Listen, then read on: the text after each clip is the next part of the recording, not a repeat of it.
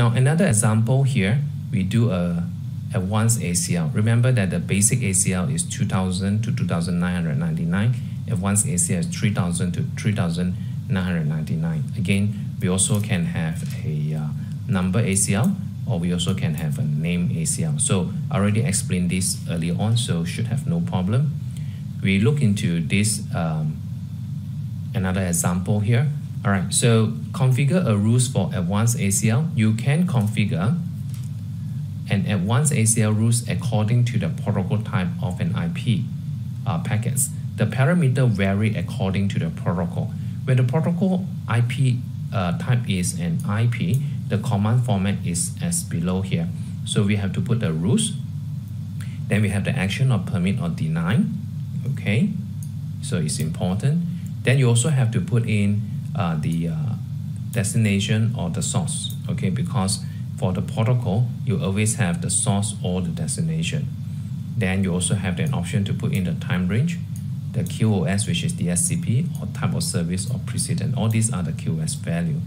So in an advanced ACL view, you can run this command and configure a rules for the advanced ACL. So when the protocol is a TCP, remember this is a TCP, this is an IP. So if it's a TCP, then you have to put a keyword of a TCP here. If let's say this is an IP, you put a keyword of IP, the rest is the same.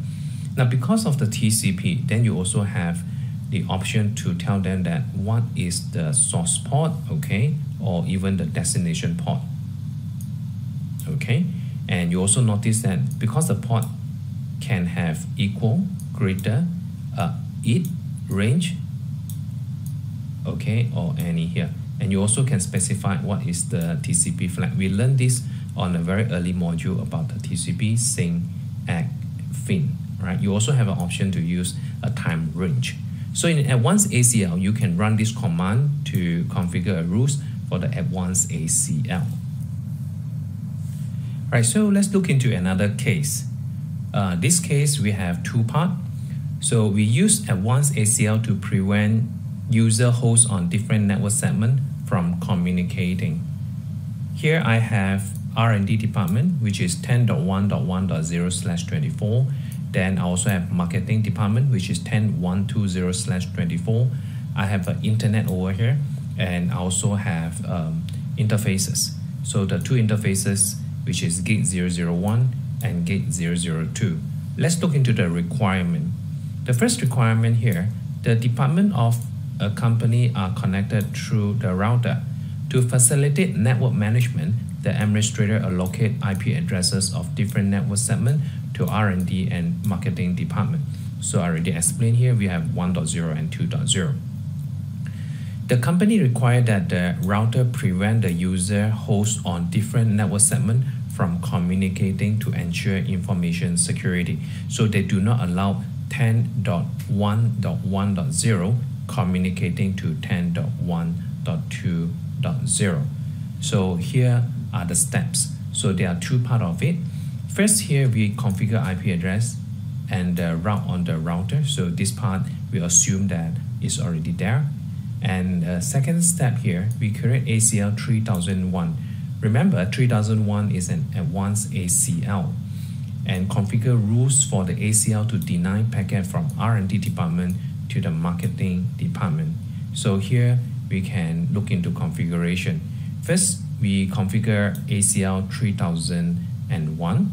Then you press enter, you will go into the advanced 3001. So we know that this is a advanced ACL.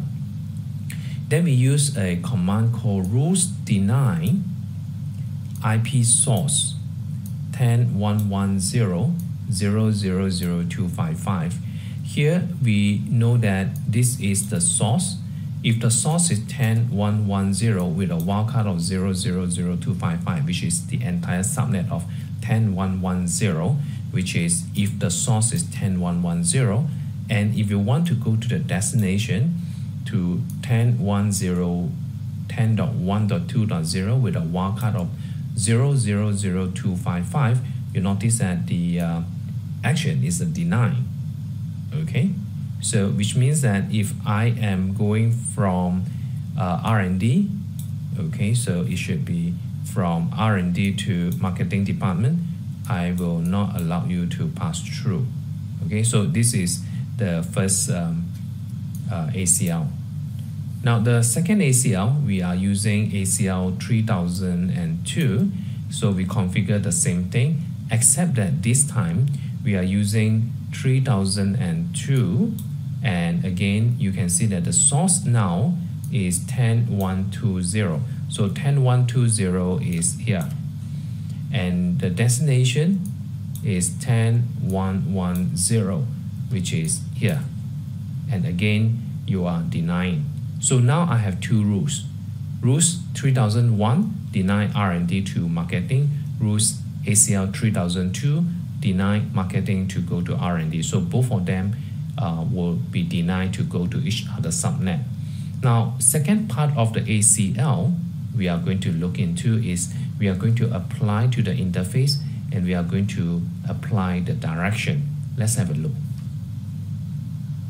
So as you can see here on the step number 4, this is the final step. We are going to apply, first is the interface. The interface of gig 001, which is this part here. So on the gig 001, we are going to look into this. This is very important. Inbound. Traffic filter inbound ACL 3001. So when the traffic is going into the router, okay, I'm going to do a filter. Remember that 3001 filter action is denied. Then we go into gig 002. The same thing happened here. Is a traffic filter inbound ACL 3002. So which means that if the traffic is going into 002, again, it will be filter. Right, so these are the configuration. You can lab it out in the ENSP and try it on your own. And for you to really understand the ACL, you need to do practice.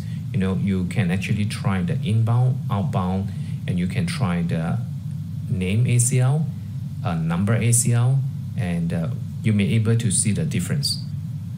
All right, so as a summary for this topic, ACL is widely used networking technology. Now what you can see here is ACL is really important. It's used in many of our routing and switching, so learn it very well.